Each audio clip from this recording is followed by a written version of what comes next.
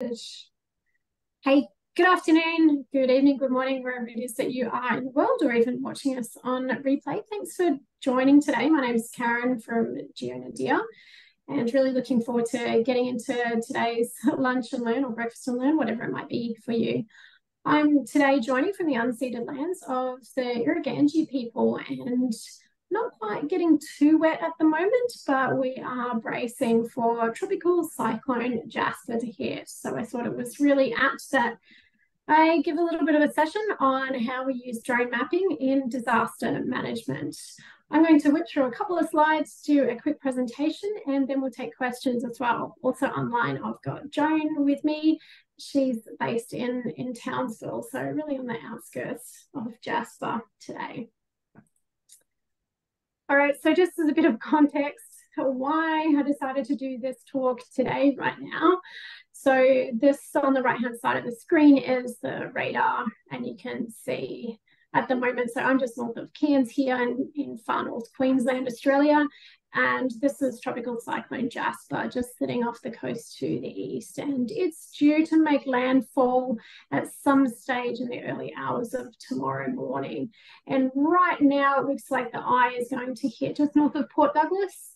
Yesterday was sitting pretty much over the top of my house, so it looks like it has moved a little bit further north, which is good for us, but still planning to get quite a drenching, and we're out sandbagging and all that sort of stuff at the moment in readiness, but also then looking at what does it mean to be ready in terms of data, and hence today's talk. All right, so what I wanted to touch on firstly is how remote sensing, and by remote sensing, I'm meaning drone data, but also satellite data, how that fits into the disaster management as a whole. So the disaster management cycle has 4 stages. So we have reduction, readiness, response, and recovery. And I guess response is kind of the sexy phase of the disaster management cycle. That's where we get a lot of news around that. And that's really what happens when we have our first responders going in to help out and provide aid. But actually it is a full cycle, and it's really important to consider how remote sensing can contribute to that as well.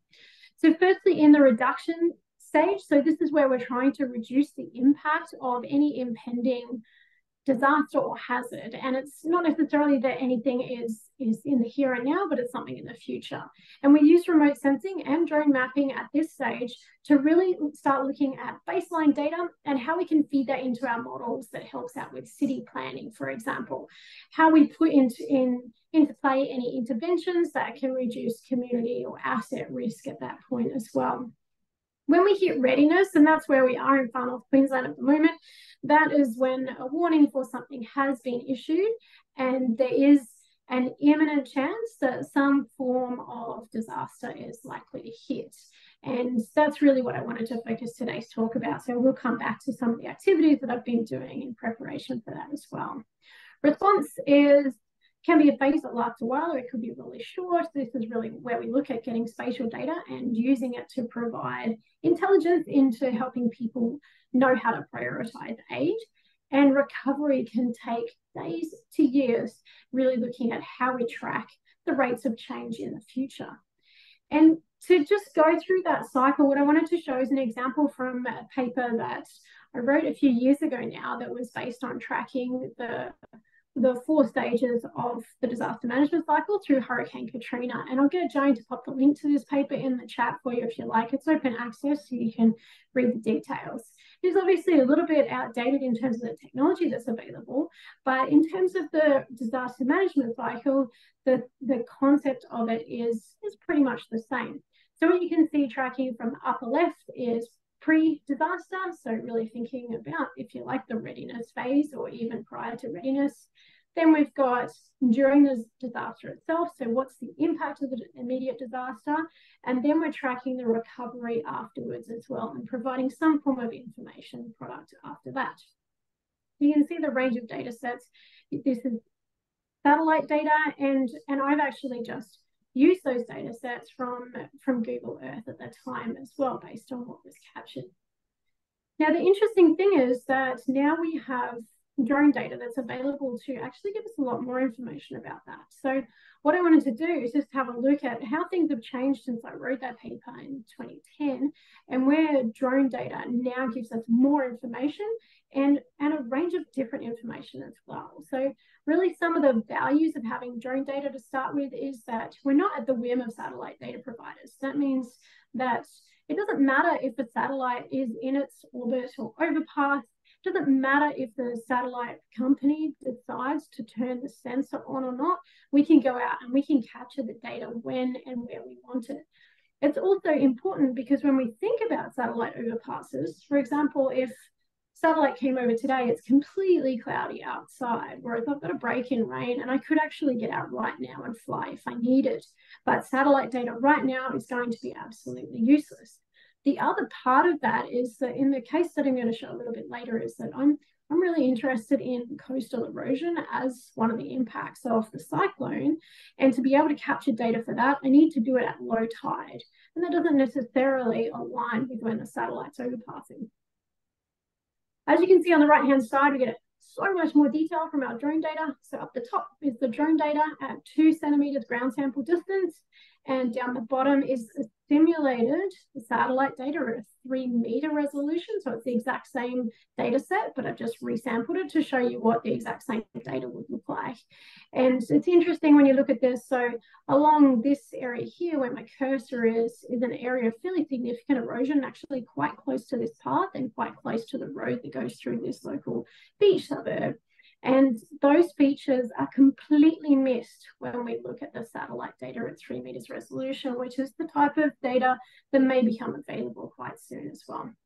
Also, we have the ability with drone data to create 3-dimensional models, which is super important for this type of thing. If I'm interested in looking at erosion, I'm interested in looking at slope and erosion and deposition and how we see things cut away as well. So super important and super cool things that we can get out of the drone data. So just a point, when drones are not so good, and the very first thing is to obviously be really careful because you actually can't fly drones in disaster situations unless you've got permits to do so. So it's really important to know when other aerial services are operating. So that's not a good thing in those cases. When there's heavy rain, not so good for drones. When it's too windy, one of the drones I have has a rating up to 40 knots, so 80 k's an hour, which is pretty good. So in most cases, I'm still going to be able to get out there if I need it. But I can also not cover really, really large areas. So it's good for some of my local beaches, but in small segments at a time. So trade-offs all the time. What I wanted to do now is to jump into a quick case study. And so this particular footbridge that you see here, it's just recently been constructed at one of my local beaches. And in fact, you can actually see the shadow of the scaffolding. It's around it's kind of a handrail. So the bridge or pathway itself is still closed. Here's a gateway to it, though it has been opened and people have gone through. And I'm really curious to know if we are still going to have this bridge in a couple of days' time. It's officially due to open at the end of this week or early next week as well. And so I really hope it's still there. It's a great bridge connecting some of our local coastal communities. So it was one of the areas that I wanted to target in a drone data capture. So what I'm going to jump into now is to demonstrate how I go about making a mission plan to be able to capture data in that area. Joan, can you just give me the thumbs up that you can see the Autel mission planning up on the screen there? Sweet, thank you. Alrighty, so I'm just planning on my phone here. I'm just connecting up to my screen to give you a bit of a feel of what I would do when I'm out in the field. So I'm going to go in, and this is the Autel mission planning app that's connected to an Autel drone, but there's many other planning apps you can use depending on the drone that you have. I'm going to go ahead and go into mission planning. And you can see ones that I've actually flown, but I'll go in and create a new one so you can see how easy it is to be able to do this. I'm going to create a polygon mission. So that's going to allow me to go into a site and to create a plan over that area. So I'm going to zoom all the way in to the area where I'm interested in planning. And that's around about this area just here that you see on the screen now. And so now if I just click the plus on my phone screen or tablet, whatever I've got, that immediately drops a mission plan there. So the idea of this is that the drone is going to autonomously fly this mission, and it's going to do it in a really regular and repeatable way as well. So I can save this mission, I can go ahead and fly it again after the cyclone. So I can move this about and I can expand the area that I'm interested in. And as I do this, you'll see that it dynamically changes where the flight lines go. So the flight lines are the blue ones, flying backwards and forwards like a lawnmower in the sky. And as it does that, I also want you to take note of these numbers up the top here. So this one says it's going to take 4 minutes and 15 seconds, cover an area of 16,000 meters squared and take 98 photos. So I know this particular drone I'm pretty happy with flying for 15 minutes. So I might make my area a little bit larger. I could make it quite significantly larger if I like to fly all the way up to 15 minutes. I can also change some of the parameters down here. So as I tap into that, you'll see it has a default altitude of 60 meters. So if I fly higher, I can cover larger areas. So I can go ahead and change that up to a maximum of 120 meters in terms of Australian law. I can fly up to 120 meters above ground. You'll see as I do that, the level of detail, or the GSD, has changed as well. So if you watch this number here and watch the number at the top, you'll see all of those dynamically changing as I change my altitude. And Joan will pop in the chat a link to a blog that helps you understand what the optimal altitude is when you're flying to capture the various features that you might be interested in as well. So I can also go across and change a number of other parameters as well, like the overlap and side lap. I typically keep 80% overlap, 80% side lap. That generally gives me a really good result when I process the data. And then I can also change the direction that the drone is going to fly as well here. That's the course angle. So I can set that to be automatic, or if I have a particular reason that I want the drone to be flying at a certain angle, then I can do that as well. So let's say that we're really happy with that particular mission. I want to take care that I've got at least 3 flight lines that's going to allow me to process it properly. Then when I'm out in the field, all I need to do is to connect up my drone, and then I would press this button and drone's going to go along and take photos as it goes. So what I'd like to do now is to jump over and show you, here's one I created earlier, and you'll be able to see what the outcome of that particular mission was. So that mission will actually see all the way in. This is our completed mission. And if I have a look at the photos themselves, that's what you'll see here. So I'd come back to my office and download all the photos from my SD card, which is several hundred photos in this case, are all overlapping each other. So you'll see each one looks very similar to the previous one. And that will allow the software to be able to process the data sets together. So if I go into the details of that data set, you'll see again all those photos down there. You'll see the altitude. Usually the altitude pops up. This one, it doesn't like this particular drone, so it's not giving me my altitude. But I'll see other details that are automatically extracted from that data set, and any other information that I add in there for myself. So any particular description, any additional information about the mission plan itself. And if I wanted to put that directly into a GIS, if I'm working in ArcGIS or QGIS, I'll be able to copy this link and put it in through the tiles server there as well.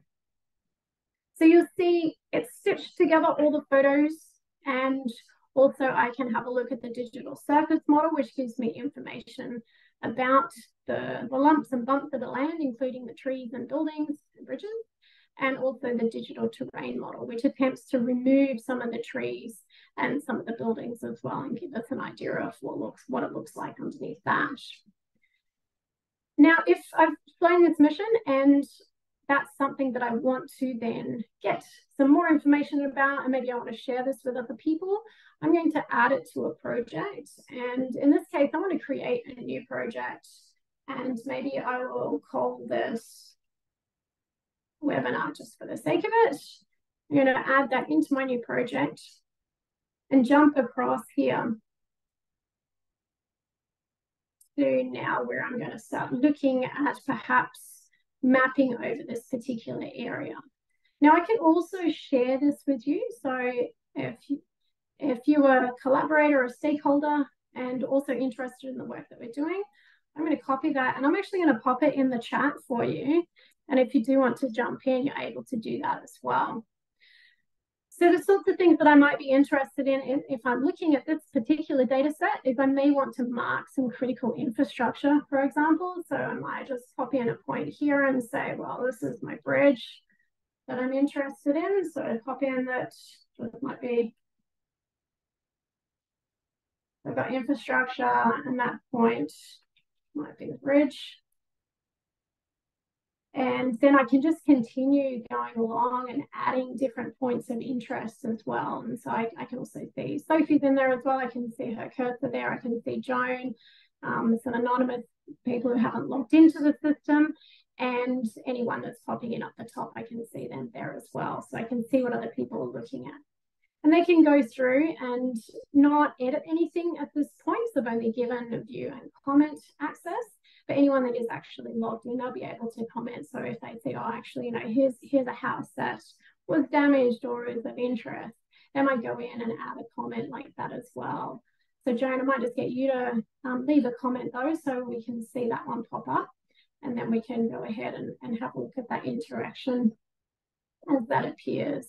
I can also add my own comments as well. If I might say, this is a parking lot to take care of, for example. And I've seen Joan's popped up a comment there as well, so I can see that particular point. And if I think that's interesting, I might reply to that as well. So I might say, I should pop that in there, and I go, yes, definitely. So you can see this is a really good way that you're able to start to engage with stakeholders and even the community as well. So you could actually put something like this out more broadly and say, right, if you've got issues in your area, please jump in and let us know where you have any other challenges that we might need to consider. Now, what you'll also see in here is that I've added one data set in, but it's also told me that there's another 2 data sets that are available that are part of our global repository. So you might want to think about adding other data sets as well. And so what I'm going to show you again is one I've created earlier, is a range of data sets across my local beaches. And this is part of my own data readiness, where I've brought it all together so that I can start to look at, I've got Clifton, Kawara, and Trinity Park here as well. This is the closest beach to me, but there's always too many people in that area for me to be able to fly, because I'm not allowed to fly over the top of people. So I miss this area, which unfortunately is one of the large areas of risk as well. But so this is how I start to bring together my data sets as part of my readiness.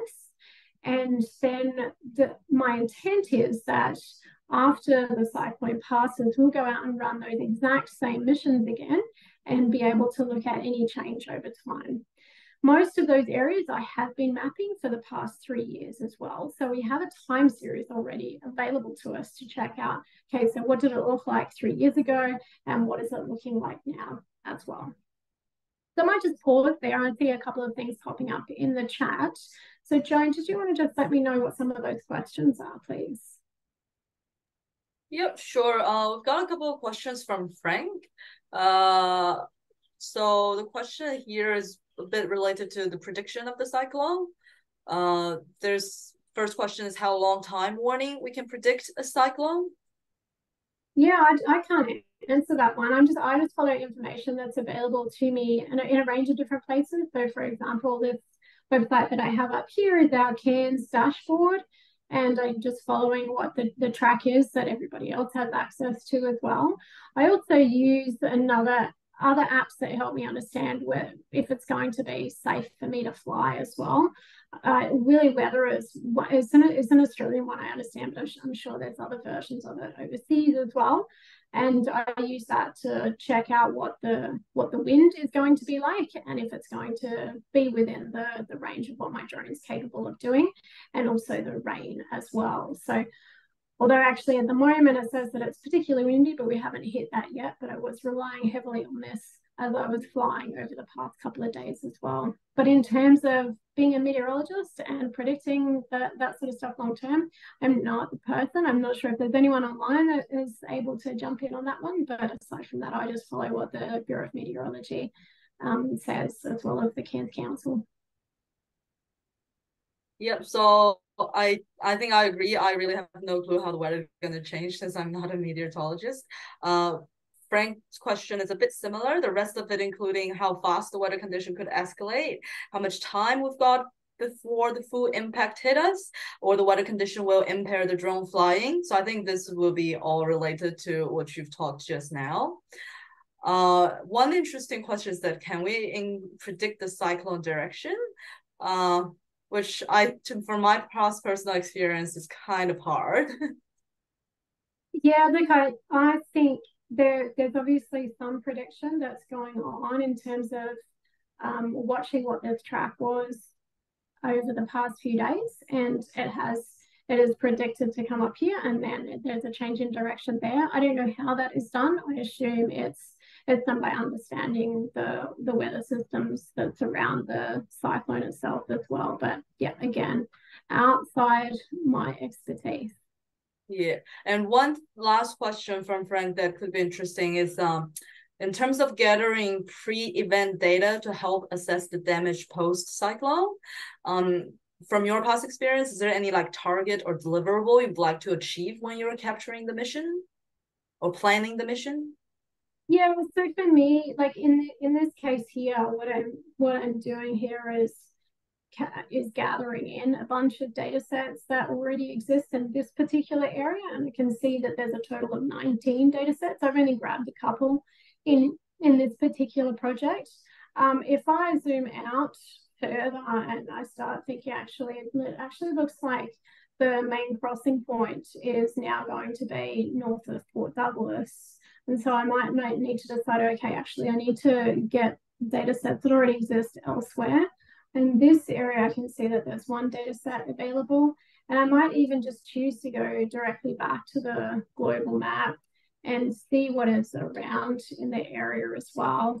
And that's if I'm just looking at drone data as well, right? So there's plenty of other different sources of mapping information that's not just related to drone data.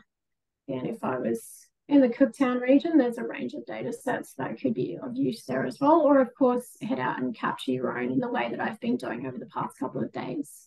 One thing I will say is that I wasn't as prepared or as ready as I could have been. The tides have not been fabulous over the past few days, and it means that the data that I've captured are not as ideal as I would like them to be. So I should have gone out 2 weeks ago and captured data 2 weeks ago. I would have had much lower tides, and they would have coincided with better sun angle for what I was working on as well.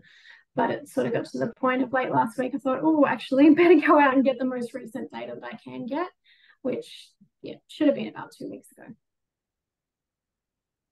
And we also have a question from Kirsty.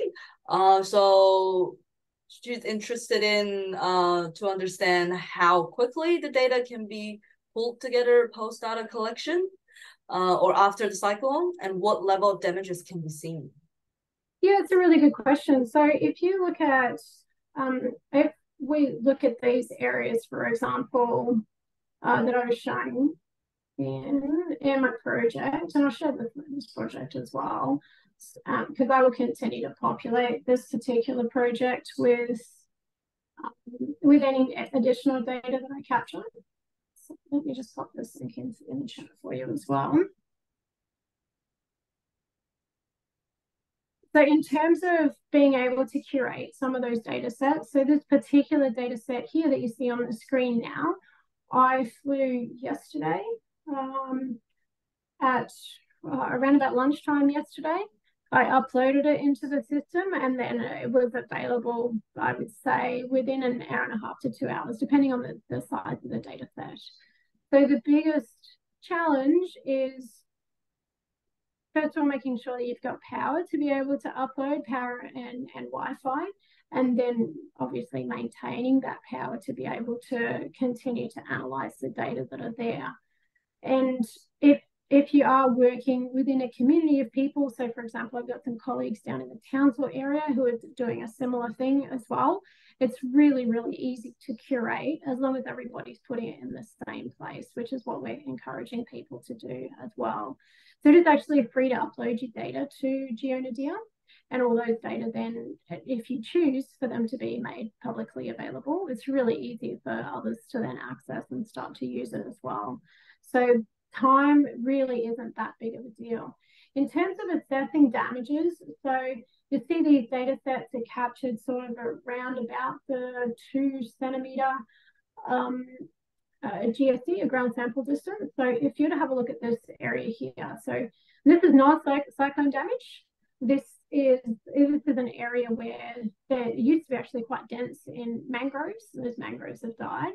But if you go all the way in, you can see individual branches and even leaves on trees and that sort of thing. So if you're thinking about the level of damage that you might see on a building, as long as it's bigger than, say, 20 centimeters or so, then you're going to be able to see it in this type of imagery. I think we've all caught up with the questions so far. Cool. Does anyone else have any other questions that they'd like to either pop in the chat or feel free to go out as well?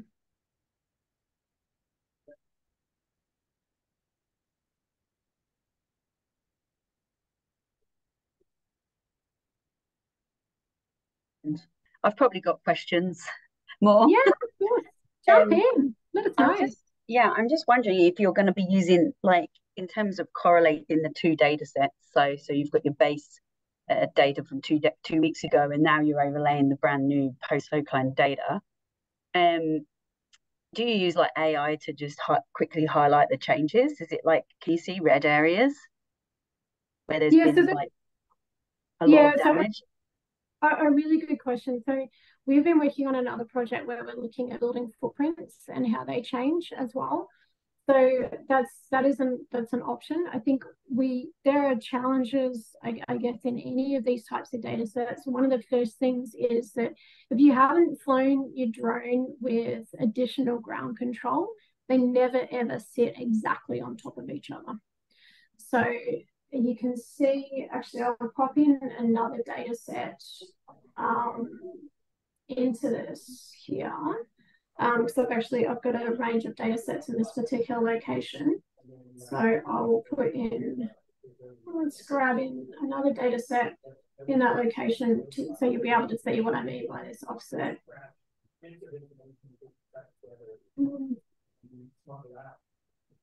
That area.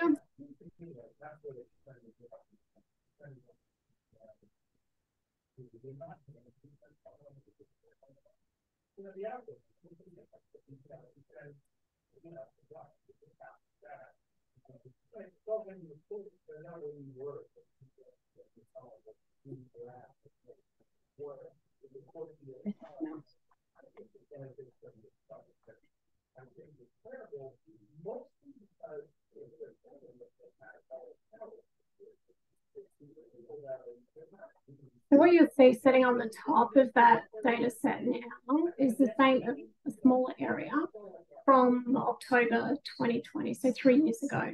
Now, if I zoom into that, so you actually see this was a lot closer to the time when these mangroves died, so you can actually see a lot more structure in the mangroves themselves.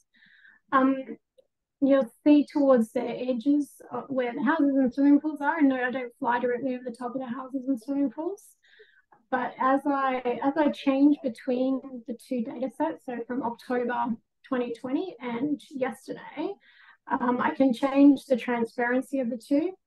So you'll actually see that there are some variation, not only just in the area that I flew, but a variation in exactly where different features are. So using automated means of detecting change is actually quite difficult. So to be able to do that, you need to do two things. You need to, first of all, identify the type of thing that has changed, and then identify that it has changed. And it's something that we're doing quite a lot of work on in our research and development. But I would say that it's not an automated AI tool at the moment. Joan, I don't know if you want to jump in there and add anything about your AI experience there as well. Yeah, I think I agree. Like right now, I think there are some sort of AI tools to try to match, like you said, like each two different layers are not 100% overlapping if the maps are collected without the ground control points or other references to make them match with each other. I believe there are someone trying to matching them before doing any change detection. But again, since change detection, everyone is looking at very different things. It's really hard to have one model to detect all the changes. Like someone wants to look at whether there's any vegetation damage. Someone might want to look at whether the shoreline, whether there's any changes. I think in each specific applications, there might be specific researches about it at very specific location, but I'm not aware that anything on the market that's it's able to do very smart change detection. There'll be general raster or elevation model change detection that are available in GIS softwares. But I think as far as I know, that's the limit that we've got so far. So yeah, okay, cool. So just because I missed the beginning, sorry, and I'm sure you probably already explained this, but this is a university project at the moment, is it, or is it more of a commercial build? Oh, this is a product that's available on the market, Kirsty. Okay, yeah. So I'll just get Jane actually put the link into Gianna Deere in the chat there. So I am an academic at James Cook University, and I do a lot of research into drone mapping. However, the platform that I've just been demonstrating is a commercial product. And it's something that I've developed out of my research as well. But it's commercially available and has definite commercial intent. Yeah. Okay, cool. Yeah, because that's where I'm coming from. So I work for a company called Stematic. We're a disaster recovery company. We're obviously already preparing for any flood inundation in property and so forth. So that's why I'm here, sort of trying to work out if there was any use case for us from that point of view. Yeah. So I think absolutely happy to follow up offline with you as well, Kirsty. Let's do that. Then no one else has to listen to me. Yeah. I'm sure people are so interested in the general questions as well. But yeah, let's follow up online. If you want to maybe send Joan a DM with your email, we can get in touch that way. All right. Any other questions that we can help out with? I'm conscious of time. We do try to keep these to half an hour. And I know everybody's really busy, and particularly if you're in the Far North Queensland area, you may be out sandbagging as well. But I'm really happy to stay online and continue to have a chat with anybody that would like to do so as well. Or if you've got any other questions, please let us know. And we've got two more questions in the chat. One is a quick question for you. When will you likely to be back here with the follow-up of the data you've captured? Yeah, so that's actually a really good question. It depends on the weather. So I'm due to fly out to New Zealand on Friday morning.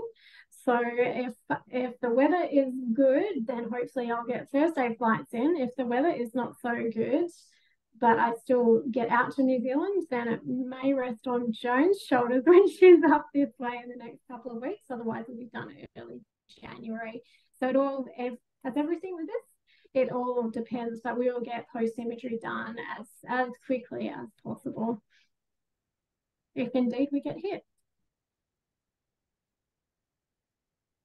And we also have another question about the ground control points. I think Alvin was asking, how do you do the AGC, which I believe is the aerial ground control points? And do you need a separate ground module for that? I actually haven't heard the term aerial ground control points. Can you answer that one, Joan, or maybe Owen? Do I might be wrong with the abbreviation. If I'm guessing the abbreviation correctly.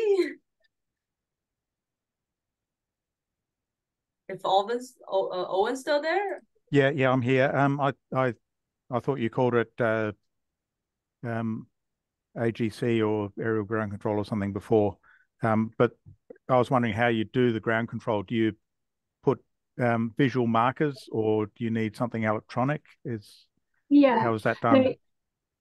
So sorry, I would have used the acronym GCP for ground control point. Sorry for using acronyms. Yeah, that's my mistake.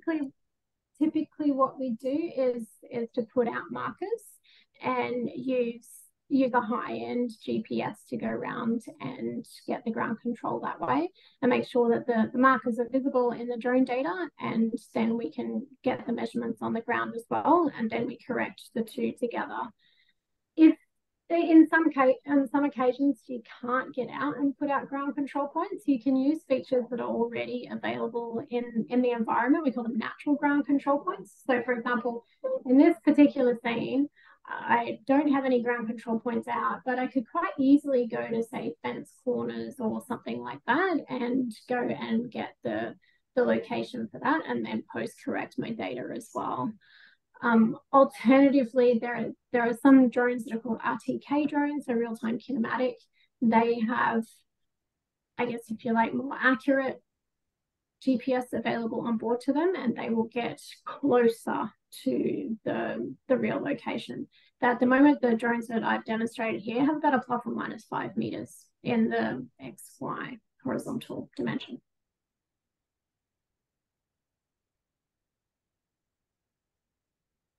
Anything else that Joan or I can help with while we're here online? We also have another question from the chat. Frank is asking, are these pre-event data that help assess the damage post-cyclone can be used to mitigate the cyclone damage and protect more area? Yeah, absolutely. Again, that's another really good question. So if you go back to what I was talking about in my little demonstration at the beginning here, the disaster management cycle is a cycle. So when we're looking at being able to capture the data and see the post event, what happens in the response and even in the recovery, that should be getting fed back into the reduction phase as well. So absolutely, all of this should continue to inform the cycle and make sure that any impacts that we experience this time, that we're minimizing the impact if a similar event was to hit in the subsequent year. All right, well, we might wrap it up there, but of course, feel free to reach out to us either through socials or in our email. We will also send out the recording probably later today, if not early tomorrow, depending on if we still have power or not, but we'll get it to you as quickly as we can. And by all means, if you've got any questions, shoot us an email, reach out in any way, and we'll get back to you as quickly as we can. So hopefully this has been helpful for you. If you enjoyed it, let us know. If there are other topics that you would like us to cover in the future as well in these sessions, let us know. We'd love to hear from you as well. Thanks everyone for taking some time out of your day. I hope you have a wonderful afternoon, evening later today. See ya.